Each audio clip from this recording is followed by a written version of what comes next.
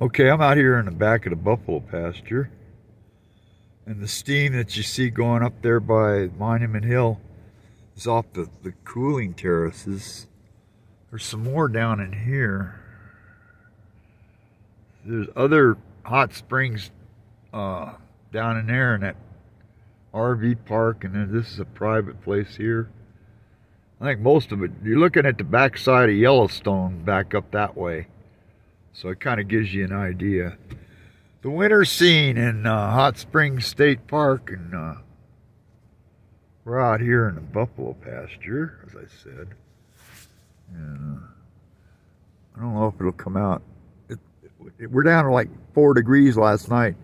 There's a real heavy frost, and there's a whole bunch of I don't know, frost that's on the plants.